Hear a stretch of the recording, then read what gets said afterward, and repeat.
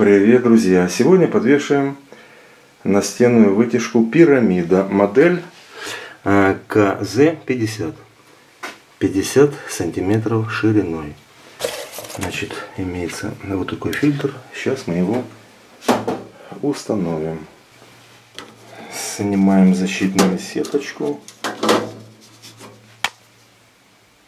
На фильтре имеется вот такое отверстие. И здесь у нас вот такие пупырышки. Значит, нужно одеть, прижать и провернуть по часовой стрелке. Все, нормалек. Сеточку я пока устанавливать не буду. Теперь необходимо сделать разметку на стене. Сначала сделаю одно отверстие. Сверлим бур, шестерочка.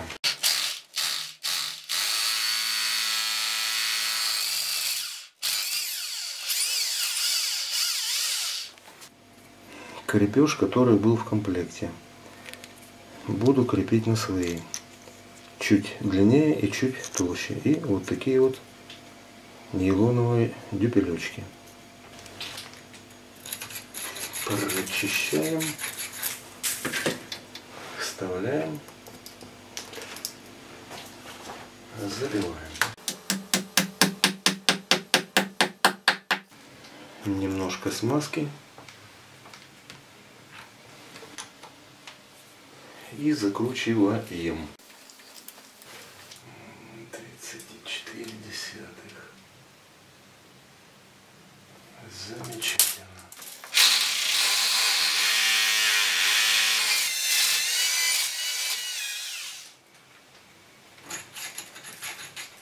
Прочищаем дюбелечек.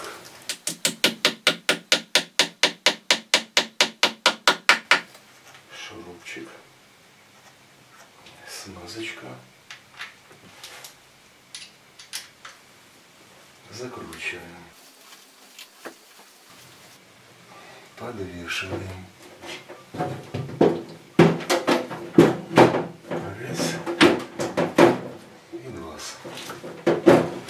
Теперь необходимо отметить нижнее отверстие. И еще одно.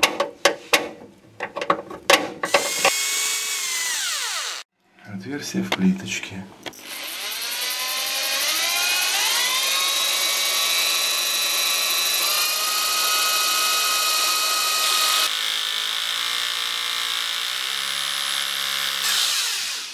Одна есть. Плиточка хрупкая, поэтому углы вообще там цемента нет. Приходится осторожно. Лепешки только по центру делал. Угу.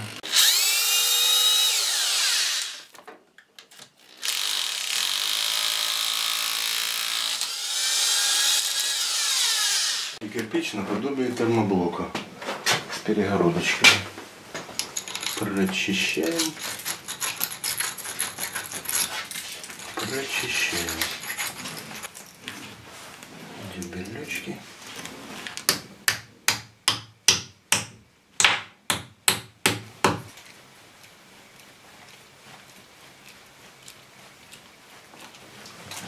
Теперь повесим.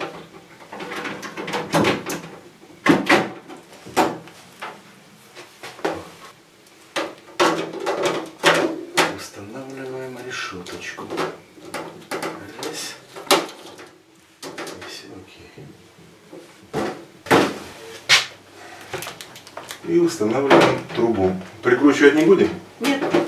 Прикручивать не будем для красоты. Включаем, проверяем. Подсветочка, вентилятор самый маленький, чуть побольше и максимальный. Сойдет? Отлично.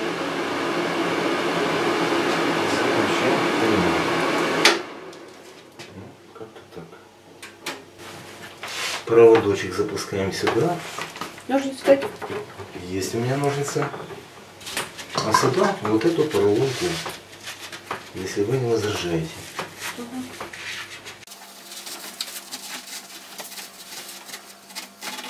Нормалек? Отлично. Сойдет? Вот такая красота. Как-то так. Ну как? Как можно? Вот так вот? Подоконник нормально. Ну, кто-то же должен халтуру исправлять. Нет, вот это было куплено отдельно, сказали, за отдельные деньги. У них же. Да? Вот это вот. Что те вот родные, вот которые... Да. Ну, это же, наверное, японские, дорогие очень. Нет, они недорогие, но надо было отдельно Да. покупать. Понятно. Вижу, и здесь нормально. Дюбель-гвоздь. Ну, через 3 дня отвалится. Они ж гарантию давали? Да. Ну тогда все в порядке. Ну вот здесь вот самое главное, вот здесь вот рука проходит, Здесь. пена. Где пена? Ну вот здесь вот так, улицу было видно. Насколько здесь? замеры сделали, да. Ну нормально. Угу. Так и должно. Ну, зато по уровню. А кто резал подоконник? Мастера с фирмы по установке окон. Понятно. Вроде как болгаркой пилили. Да, да. Болгаркой? Да.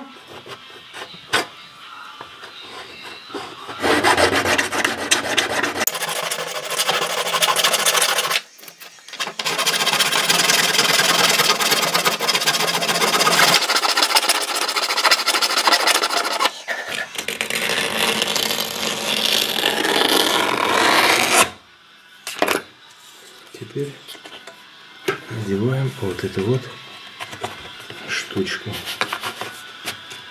Нормалек? Сойдет? Не то слово. Сойдет. Ну, с нас все. А с той стороны? И с той стороны? Ну, маленькую, да, хоть какую-нибудь. Ё-моё. Так, возьмем 60 миллиметров.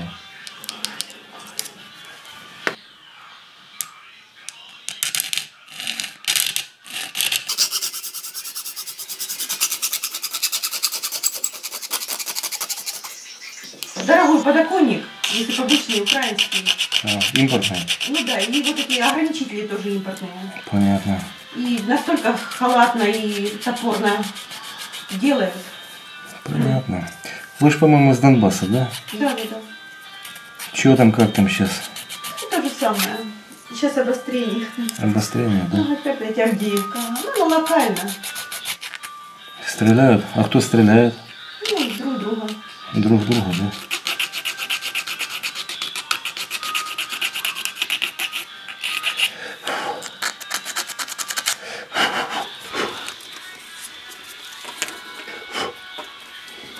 Прижиманту замечательно. Но нужно посадить на клей. И здесь нормалек. Это здесь, да, ничего не забыл.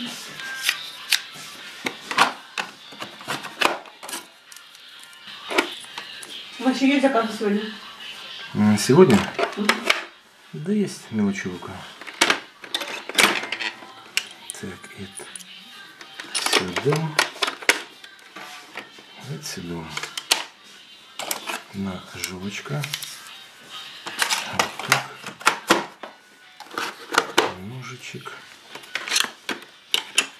Вот так. Вот сюда.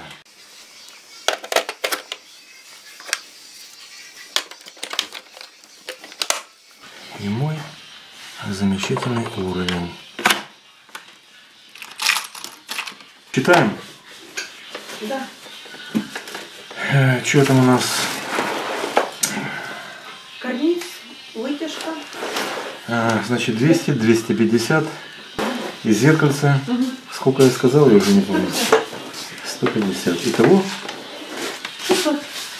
Спасибо. Теперь в следующий Вот раз. так, да. Месяца через 2 эти жалюзи. Жалюзи? Окей.